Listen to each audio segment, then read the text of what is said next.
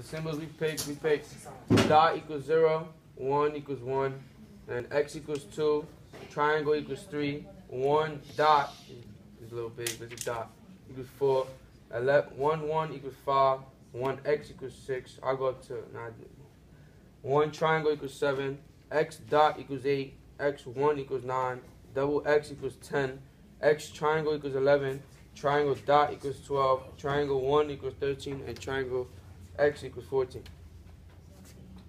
Alright, so for our multiplication, Hold on, brother. Excuse me. Addition go first. So point. right here we got the place values. You know how you do those. For 1 is always 1. Oh, pardon me. Excuse me. 1 is always 1. Then this one is 4 because our base is 4. Then 4 times 4 is 16. Then 4 times 16 is 64. Then times 64 is 256.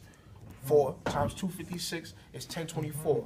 And that's uno. That's right there. That's 6 decimal places. That's 6 places, right? Place values, excuse me.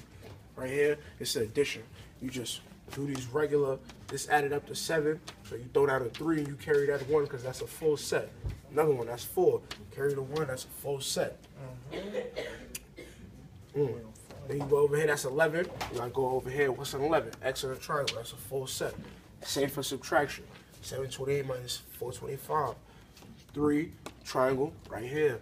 2, that's a dot. 0, that's 3, 3. Full set. Pardon me. I explain them things. alright, so we into the triangle. So we now have dot as a 0. So basically, everything is going to stay as 0. And then 1 is going to be 1. 1 times dot is going to end up dot. And 1 is going to be remain 1 together. And it's basically going to follow the normal rhythm of multiplying by 1. Everything is just going to repeat the number. And 2,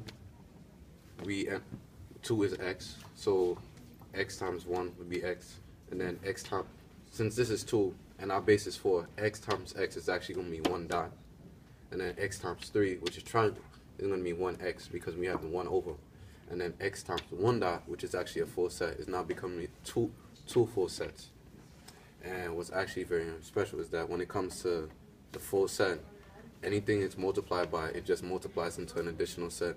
Like this is going to be 1 full set, 2 full sets, 3 full sets, 4 full sets, and then it keeps going over and over. And you actually realize we went to 8, so we get extra bonus points. Thank you very much. Appreciate that. Good looks. I need all Look, that. I need all look that. at That's 8, aka 20. 4, aka 10. Get it right. Get it right. Are you ready? Alright, this is the multiplication and division rules that we use to solve them things right here. And the same divisibility rule as 2 or x, anything times 0 or dot is still 0 or dot. Since 5 or 2 ones, the answer will always be double symbols or 4. Every multiple of 4 is a 4 and contains a dot in the ones place. And that's it.